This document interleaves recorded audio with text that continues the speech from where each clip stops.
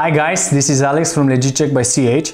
As some of you might know, we recently added the watch category on our website. There we post free guides for the community where we offer differences between the authentic items and the replica ones. We started with the Rolexes. We are about to add some new models as well, and we're gonna cover as much as we can from the most popular watches on the market. Today we're gonna speak about the Rolex Datejust 41mm, more exactly reference number 126334, and we're gonna offer you the tells present on our guide, on our written guide, which is available for free on our website. We will offer you those tells in this video guide in order to further assist you to differentiate the replica items from the genuine items. So right here in my hands I've got an authentic Rolex Datejust worth more than 10k USD and one of the best fakes of this watch, which costs about 500 USD. I'm gonna challenge you to pause this video right now and let me know in the comments which one's the authentic one and why. In a few seconds I'm gonna tell you the answer, so stop it right now if you wanna join me and play this game. After that we're gonna have a deeper dive into how to tell the fake from an authentic, as we're expanding our library of fake versus real comparison guides for watches. And if you've chosen this one, then you are right. Stick with us to find out why. Now we're gonna give you a quick rundown on what we will cover in the video guide. We will cover 9 steps, and we will start with the first step, which is about the date wheel. Make sure that the number representing the date is perfectly centered in the date wheel. The second step about the Cyclops lens, make sure that the lens magnifies perfectly the date in the date wheel, and also it has its anti-reflective coating available. For the first step, you will need to take a look at the Rehaut engravings and make sure that all those engravings are perfectly aligned with the minute markers. The fourth step, we're going to take a look at how the watch flips its date. So make sure that when you're trying to wind the watch or set the date manually, the watch instantly flips its date at midnight. For the fifth step, we're going to take a look at the dial color, and we're going to make sure that the sunburst dial effect is present on the genuine item. For the sixth step, you will need to verify how your watch glows in the dark. This is about the lume that's present in the watch and the fact that you need to be able to comfortably read the time even in a dark environment. For the next step, the seventh step, we're gonna take a look at the watch's solid end links and how those have to be perfectly linked between the bracelet and the watch, with no gaps between the links on the bracelet and the watch's locks. For the eighth step, we're gonna take a look at the bezel, and you will see how the light has to perfectly be reflected from the fluted bezel. For the ninth step and the last step, we're gonna check the bracelet on the watch, as well as the engravings on the clasp, other design elements present there. On the left side in the video, you can see the genuine item, the one with the Roman numerals, while on the right side you can see the replica item. This is the top replica item, so it's pretty hard to differentiate this item from the genuine one unless you have some knowledge about it. And of course it's even better if you have both watches one next to another in order to easily see the tells on the watches.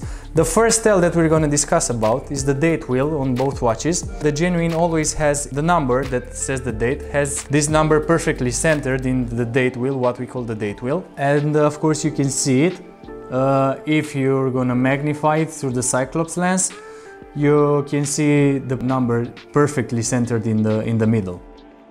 On the replica items, most of the times the number is not perfectly centered, as well as the font is not perfectly replicated from the genuine item. This means that it's either bolder, I mean the font is a bit bold. This takes us to the second tell, which is the Cyclops lens. The Cyclops lens on the genuine item perfectly magnifies the date present on the date wheel, while on the replica sometimes the magnifier doesn't work that good because it's a cheaper material. It's not treated with an anti-reflective coating, so it might reflect much more easily sunlight, while on the genuine item, because of this anti-reflective coating, you will perfectly see the date and you will barely see any sunlight in it, of course depending on the angle that you're holding the watch. The third tell when it comes to the Rolex Datejust is the Rehaut engraving. The Rehaut is the inner circle next to the dial under the crystal, is the gray area where you can see engraved the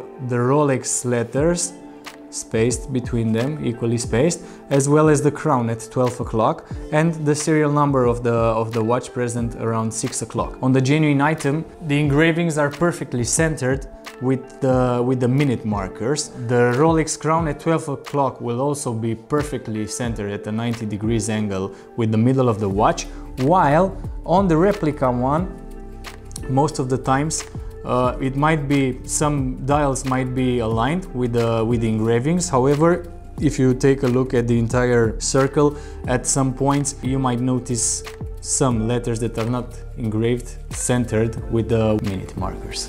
For the fourth tell, we're going to discuss about how the watch flips the date at midnight. Actually, when the date changes at midnight, the genuine item will always instantly flip the date, while on the replica item you will notice that most of the times the date starts smoothly flip at, I don't know, around 11:55 and stops flipping and turns to the next date, the next day at about 12:05. So you have to keep an eye on this as well. Another important notice when it comes to this tell is that this will happen, this will be available also when you will try to manually wind the watch. So if you try to change the date manually, you will notice that on the genuine item it instantly flips when you go about midnight, while on the replica one it smoothly flips as you smoothly wind the watch and change the minute. So guys, for the fifth tell we're gonna inspect the dial on the watch and the sunburst effect. On the genuine item you will always have this special Rolex sunburst effect, meaning that the light that comes onto the dial gets reflected in a very nice way on the dial. If you're gonna hold it in your hand and rotate it like this, you can have a full overview of this effect that I'm telling you about. On the replica items, some of them, like this one, this top replica one, have a nice sunburst effect there, but of course if you're holding it one next to another, if you get the chance, you can totally feel the difference. In case, I don't know, anything doesn't look good to you when looking at the dial and inspecting the sunburst dial effect, it might be the case that you're holding a replica item in your hands. So pay close attention to the way the light reflects from the dial as well. Tell number 6 is about how your watch glows in the dark, and actually the Lume, the chemical treatment that's applied on the dial, on the minute markers as well as on the hour and the minute hands, how they reflect in the dark. Of course, on the genuine item you can easily spot the hands and the dials in the dark, while on the replica ones, because they use cheaper materials, cheaper chemicals actually, you won't spot it that easily. Again, if anything seems suspicious when you're trying to check the time in the dark, it might be the case that you're holding a fake item in your hands. On the genuine item you will always easily read the time, no matter how dark is in the room, as long as the Lume is charged.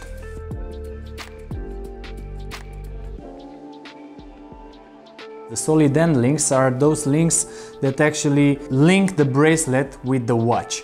So the solid end links are those end links, as the name says it, here below the 6 o'clock marker, as well as those above the 12 o'clock marker. If you inspect them on the genuine item, those solid end links will always be perfectly linked with the watch, with no gaps between them, with no sunlight that can go through them, between the lugs and the links. While on the replica watch, some of the times you will have gaps, like here at 12 o'clock on the right hand. You can easily see that you kind of have a gap that's not symmetrical with the one on the left hand. Furthermore, it's pretty wide. This doesn't have to happen on a genuine item. For the 8th step on our guide, on our video guide, we're gonna discuss about the bezel. The bezel is the outer circle on the dial, which is actually known as the fluted bezel in this case for the Rolex Datejust. Depending on the material used, it reflects the light in a more, let's say, elegant way than the replica one. Of course, the high quality materials used in the Rolex Datejust genuine item perfectly and elegantly, smoothly reflect the light, whatever the source of light might be. While on the replica item, in some cases, because of the cheaper materials, of course, the light will not be reflected in such an elegant manner. For the ninth step and the last step in our video guide on how to spot differences between a Rolex Datejust fake item and the genuine one, we're gonna discuss about the bracelet as well as the clasp on the watch. When it comes to the bracelet, the Jubilee bracelet, which is actually the standard bracelet offered for the Rolex Datejust, has to be perfectly manufactured with high materials, high quality materials, very flexible and easy to maneuver. Also, regarding the clasp engravings, you will find the Rolex logo engraved on the clasp as well as the Geneva and Swiss made engravings. On the other side of the inner clasp, you can find another logo of Rolex, the steel inox inscription and the code, the bracelet code. Those have to be perfectly engraved, the same depth and with the same style. On the replica item, this is a very nice bracelet. It's pretty close to the genuine item, unless you're holding both of them in your hands. It's pretty hard to tell even from this video guide the differences. It's actually more of a feeling difference. However, when it comes to the engravings on the inner clasp, you can easily notice, and we will show you a close-up picture of those, the engravings are not done in the same manner as on the genuine item. It's actually the depth of the engraving as well as the letters themselves and the other designs. Guys, thank you so much for watching us. I hope the details that we presented today will be useful for you, and please don't forget to subscribe, to like and share our video, and of course don't forget to leave us a comment with whatever watch model you would like us to cover in the future, because we'll be doing more of this and we'll be adding more videos. See you soon. Bye.